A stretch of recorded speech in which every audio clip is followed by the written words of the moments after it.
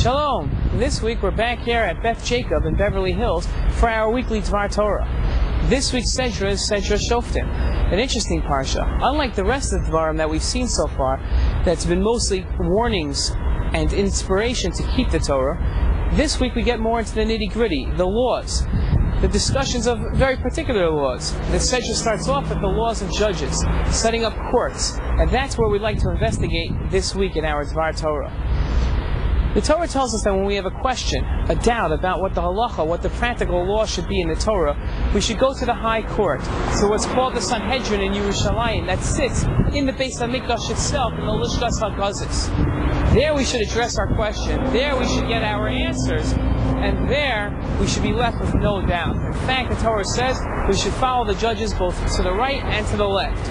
Rashi, explaining that weird lashon of to the right and to the left, says that means whether they tell us that our right is our left and our left is our right, even so we should follow them. It's a troubling comment by Rashi, and one that's unfortunately been a point of contention for as long as the Jews have been around and as long as we've gotten the Torah.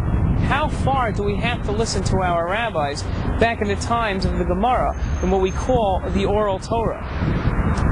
Rashi seems to say that judges are infallible, and even if they tell us that our right is our left and our left is our right, we've got to follow it. Very troubling for most of us to understand. And in fact, I don't think we're understanding Rashi in the right way.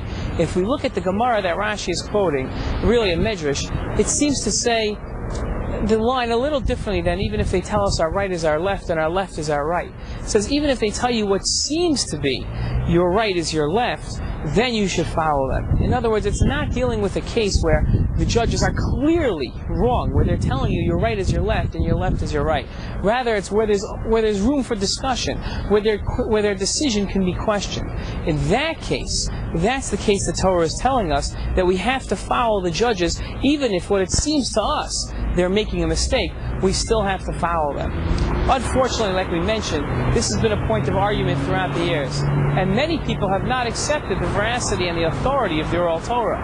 Unfortunately, they don't understand that the rabbis didn't come up with their authority on their own. It was given to them by God Himself, and that is something that we cannot question, something that we have to follow, no matter how difficult it seems, even if it seems that they're saying that what seems to be our left is really our right. Have a good Shabbos, and make it a clear one.